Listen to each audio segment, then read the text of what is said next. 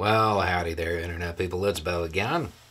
So, today we are going to talk about groups that are left out in the United States. Those that get a raw deal.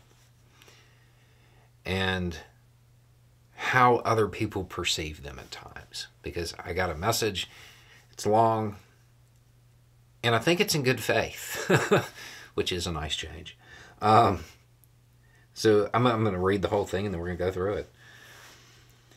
Can you explain something to me? This isn't a gotcha question. I'm a your side of the fence conservative.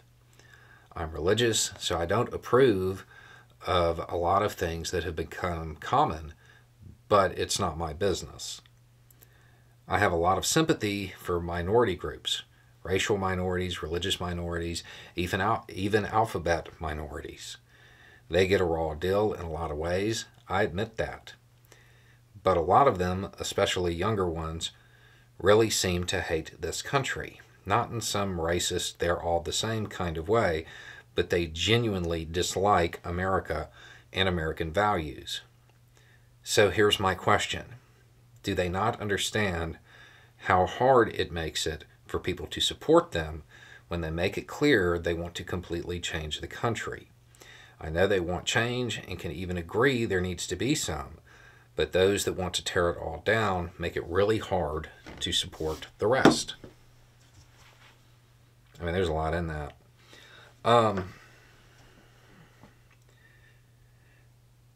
I do. I think this is in good faith. I mean, if it wasn't, I don't think you'd be sending it. Here's the thing. You acknowledge that these are groups that are left outside of American society. They get a raw deal, and you admit that. How can you expect them to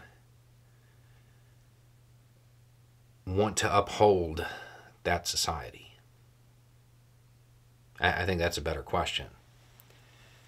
I mean, I understand what you're saying. You see things that you will acknowledge, hey, that's wrong. That needs to be fixed. And you want to stand up for them. But they say these other things, and that's just too far for you. I get it. I mean, first, acknowledge you don't have to co-sign everything that every single person in one of these groups says to support them in the things that you acknowledge are them getting a raw deal. You don't have to sign off on the whole thing. I would suggest that those issues where you admit they're getting a raw deal, even if you don't support them on the rest, you kind of have an obligation, right, to support them on those things. And I think that's why you're sending this.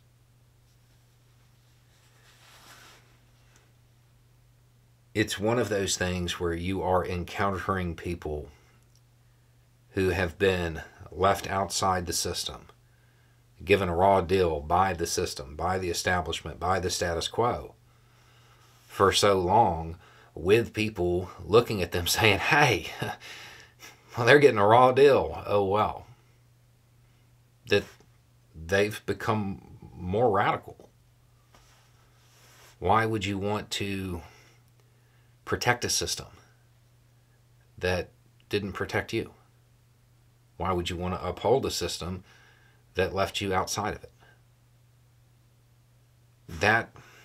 Those places where you admit they're getting a raw deal, I mean, that's kind of the source of it, right? And it's interesting to me that you can see the raw deal, acknowledge that it's impacting them more than, I'm assuming by this, you are like a white heterosexual guy. Like you are just 100% within the the norm box, right?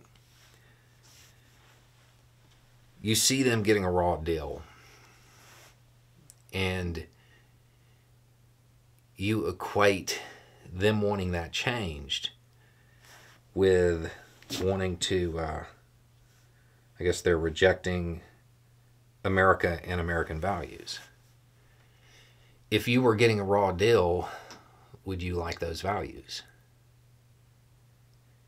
Like everything that you're saying in here, it all lines up with you seeing it, you acknowledging it's wrong,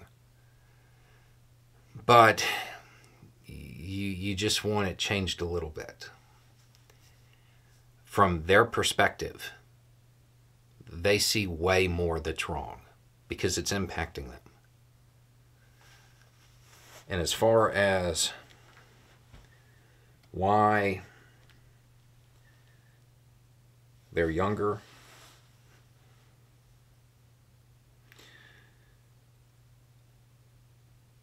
they get a raw deal, they're younger, they want to tear it all down. I don't know why that's surprising. A child that is not embraced by the village will burn it down to feel its warmth. If you want to alter their opinions,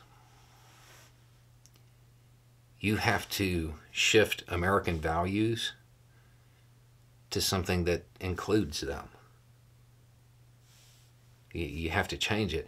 If you want them to respect a system, it has to be a system worthy of respect. And if it's one that is leaving them out, giving them a raw deal, and even you will admit that, you really can't expect them to want to uphold it. They want the warmth.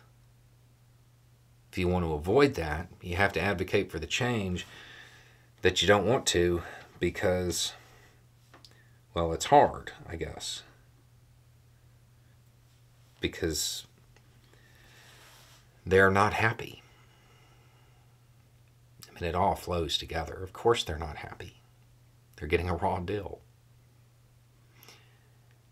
You have identified things that you will say is them getting a raw deal. I promise you that if you actively support them in those things, you're going to find out that they may be getting even more of a raw deal than you think. Because once you start supporting them, you'll be around more, you'll hear more, you'll understand more. This message, I don't think it's a gotcha question. I think it's in good faith, and I think realistically, this is you at the beginning of really starting to get it. One of those things where it's like you're so close, but you're actually trying to get there. You will. Anyway, it's just a thought. Y'all have a good day.